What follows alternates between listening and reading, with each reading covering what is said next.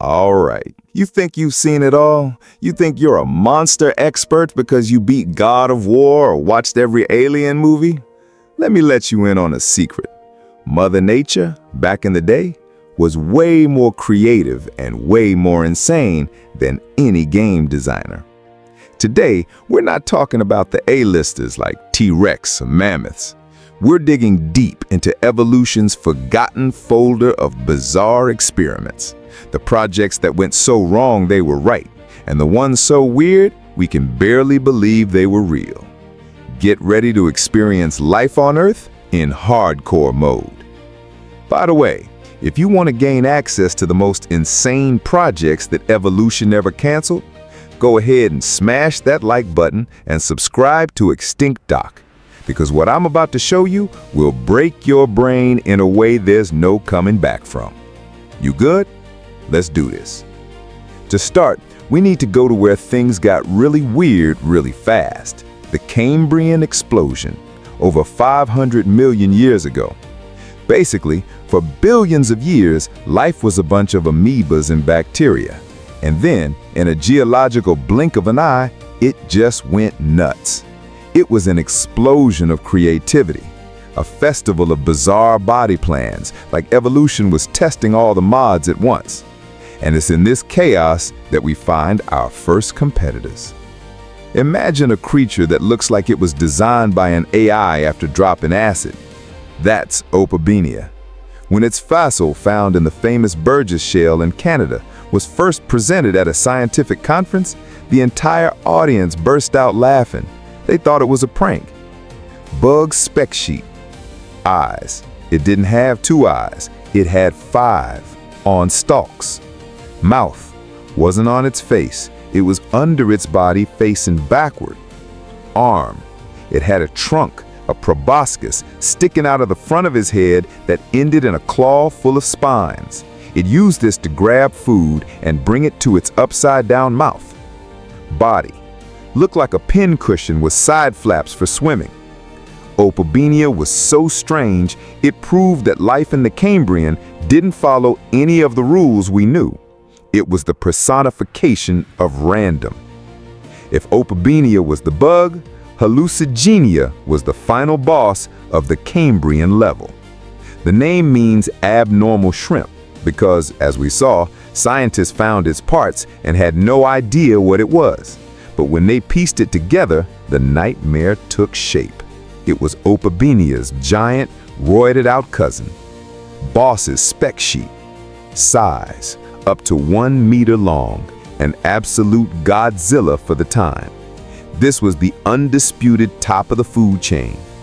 Weaponry. 2 frontal appendages full of spikes to grab victims and a round mouth full of toothy plates that worked like a nutcracker to crush trilobite shells. The proof? Paleontologists have found trilobite fossils with W-shaped bite marks that perfectly match the Anomalocaris' mouth. Upgrade? Compound eyes with, according to recent studies, over 16,000 lenses in each eye. For perspective, a housefly has about 4,000. It had 3D, 360-degree vision, basically a prehistoric combat drone. Anomalocaris was the reason evolution invented armor, spines, and the ability to bury yourself in the mud. It kicked off the first arms race in the history of life. All right, if Anomalocaris was the boss, Hallucigenia was the glitch in the system. This thing is so weird that when paleontologist Simon Conway Morris found it in the Burgess Shale, he thought he was hallucinating, so he named it that. Seriously. For decades, science looked at this fossil and understood nothing. It looked like a worm walking on 7 pairs of spiky stilts with some floppy tentacles on its back. The first reconstruction was this bizarre thing walking on its spines. Nobody knew which end was the front, which was the back, or which way was up. It was a biological puzzle. Then, after a long time and finding better fossils in China, the experts, including researchers like Martin Smith, figured out the truth. They had assembled the creature upside down and backward. The spines were for defense on its back, probably to discourage an attack from Anomalocaris. And the tentacles? Those were the legs complete with little claws, and the head no one could find. They discovered one of the ends, previously mistaken for the tail, had a pair of simple eyes and a mouth. Hallucigenia is proof that sometimes evolution just mashes all the buttons at once to see what happens. Science, my friends, sometimes works by trial and error. And what an error! The Cambrian explosion was a festival of weirdness. Of these first three creatures, which one do you think was the most insane so far? The five-eyed alien, the boss Anomalocaris, or the bug Hallucigenia? Drop your favorite in the comments. Shark? That's amateur hour. 360 million years ago, in the Devonian period, the oceans were dominated by a class of fish called placoderms. Basically, fish with armor. And their king was the Deinocheirus. This thing wasn't a fish, it was an armored battle tank with a guillotine for a face. It grew up to 6 meters long and had its head and the front of its body covered in thick, impenetrable bone plates. And the worst part? It didn't have teeth. It had something far more terrifying. The edges of its jaws were self-sharpening bone blades. Every time it closed its mouth, the plates scraped against each other, maintaining a perfect cutting edge. Its bite force, according to biomechanical studies from the University of Chicago, was one of the most powerful of all time, with over 5,000 newtons at the tip. It could open and close its mouth in 20 milliseconds. It was a supersonic underwater bear trap. It ate sharks for breakfast. Now let's jump forward in time. 290 million years ago, in the oceans of the Permian period, there was a predator that looked like it was designed by a heavy metal artist. Meet the Helicoprion. For over a century, all we had of this thing was a fossilized tooth spiral, a perfect circular saw, and scientists had no clue where to put it. They put it on the nose, the dorsal fin, the tail. The reconstructions looked like B-movie monsters. Then came technology. Using high-resolution CT scans, a team led by Leif Tapanila from Idaho State University scanned one of the best-preserved fossils, and they finally solved the mystery. The saw wasn't on the outside. It was inside the lower jaw. How the bizarre thing worked. The Helicoprion, an ancient relative of sharks and chimeras, never shed its teeth. The new teeth pushed the old ones inward, forming this bizarre spiral that sat inside the jaw's cartilage.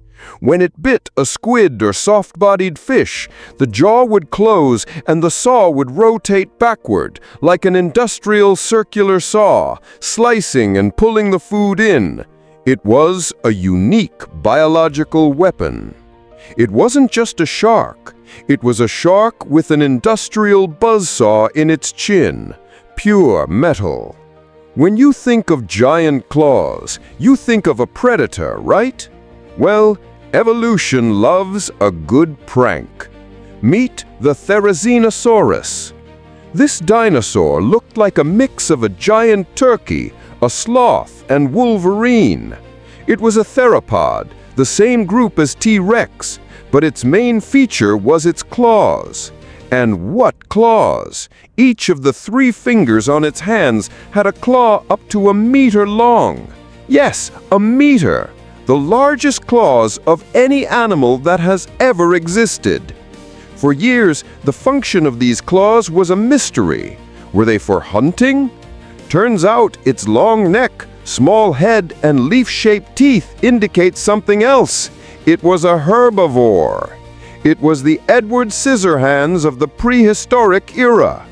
The giant claws were likely used to pull down tree branches, like a giant sloth, and of course, to defend itself from predators like Tarbosaurus.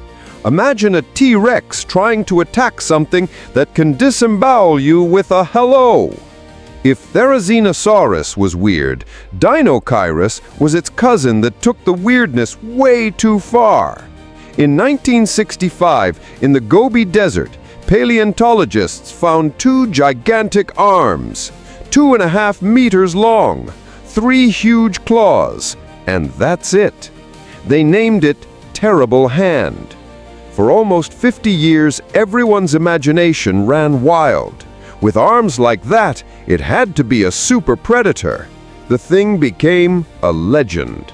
Then, in 2014, a team led by Youngnam Lee from the Korea Institute of Geoscience described 2 new, much more complete skeletons. And the reality was way more bizarre and honestly much funnier. Deinocheirus wasn't a horror movie monster. It was the result of evolution building a dinosaur with leftover parts.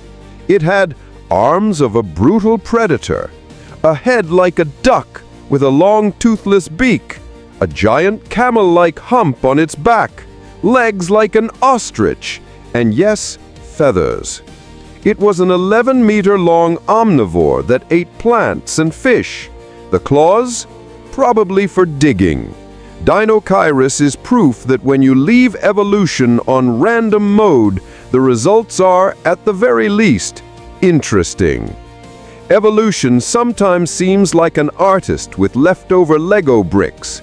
If you could create the most bizarre creature by combining parts from 3 different animals, extinct or not, what would your creation be?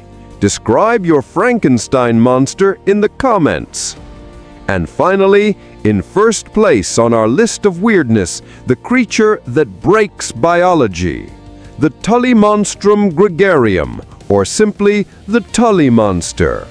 This 300-million-year-old thing, found in Illinois, USA, makes no sense. It had a torpedo-shaped body with no limbs. It had a long trunk that ended in a claw with teeth. And the eyes? The eyes weren't on the head. They were on the ends of 2 stalks that stuck out from the sides of its body. To this day, science has not reached a consensus on what the hell this thing is. Is it a vertebrate? A relative of lampreys? Is it a mollusk? Is it an alien that crash-landed in a swamp? The debate is serious and academic. A 2016 study led by Yale University said it was a vertebrate. A year later, a team from the University of Pennsylvania challenged it, saying it was an invertebrate. The debate continues. The Tully monster is the biggest question mark in paleontology. It is the final proof that no matter how weird we imagine the past was, reality was infinitely more bizarre. And there you have it, the lost zoo of evolution. Creatures that prove that life plays by no rules. And if you want to gain more access to these deleted and bizarre chapters from our planet's history, you know what to do. Subscribe to Extinct Doc and hit the bell because every week we unearth a new nightmare. Leave a like if you enjoyed this trip through nature's weirdness and share this video with that friend of yours who thinks Pokemon are creative. Show them what real creativity looks like. Thanks for hanging with us. See you next time.